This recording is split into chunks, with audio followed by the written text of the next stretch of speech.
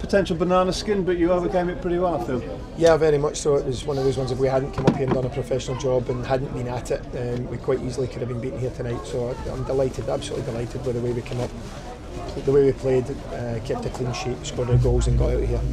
Always the risk when you change all 11, how probably takes a little bit of time for them to just knit together.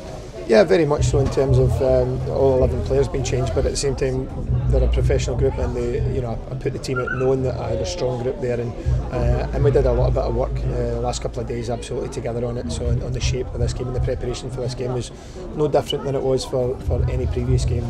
We studied Accrington, we had a game plan, and we did our shape on the game as well. Now, of course, we know the Premier League's important, but we've seen in South Wales what a run in the League Cup can do for football. Yeah. I mean, it was one of the best days in the club's history 2 years ago at Wembley, and it was something that will live with me forever. It was a fantastic day, and we were delighted to get there. And as I said, it's a good competition, and it's something we respect. Looks like it's West Ham away, and then in the next round. What's your reaction to that? Yeah, anything you've got to play, you can play anybody. So I don't think either of us would fancy that one.